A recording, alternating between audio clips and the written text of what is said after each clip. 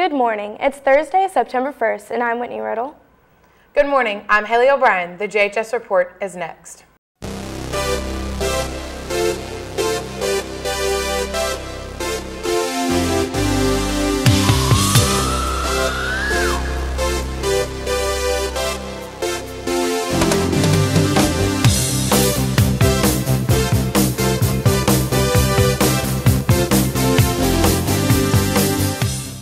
Anyone interested in running for homecoming court needs to sign up now through September 7th in the Devil's Den during lunch.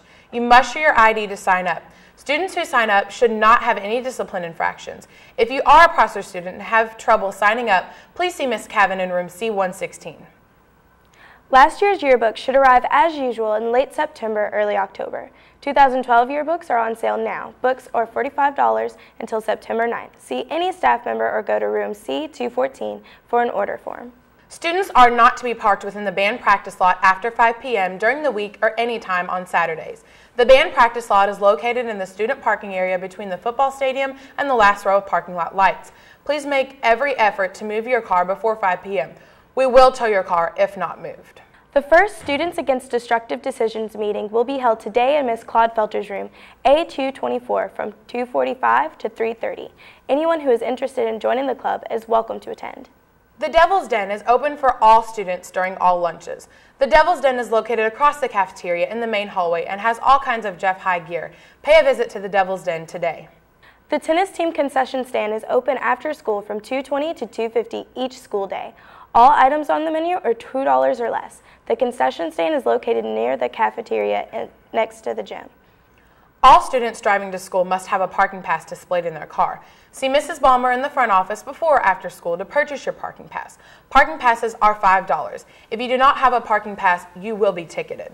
The JHS Report is happy to air your announcement. Simply fill out the front form located in the front office or have a staff member email Mr. Gross, and we will do our best to make sure that that announcement gets on the air.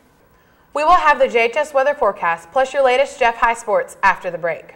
Welcome to Moby Dick. Every day I'm shuffling. Eat in, drive through, or carry out at Moby Dick Seafood, 1700 East 10th Street in Jeffersonville. Feed 2 or more with our best-selling box for 2 or more for only $14.89. Or why not try a new item from our delicious menu? Open till 9 p.m. Monday through Thursday, 10 p.m. Friday and Saturday, and 8 p.m. on Sunday. Shuffle in and enjoy a whale of a sandwich. Every day I'm shuffling. Good morning, I'm Tyler Foster with a look at your latest JHS weather forecast. Today, we have an abundant sunshine with a hot high of 98. Tonight, generally clear with a low of 74 degrees. Tomorrow, a mainly sunny sky, hot with a high of 99. That's a look at your latest JHS weather forecast. Up next is a look at the sports with Colton Feldhaus.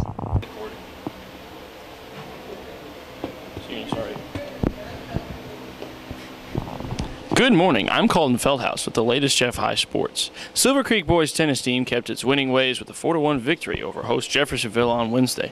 Jeffersonville's lone point came courtesy of Logan Giles and Robert Brown, who defeated Garrett French and Cody Mayman 6-1, 6-4. The girls soccer team picked up a 3-1 victory at Butler last evening.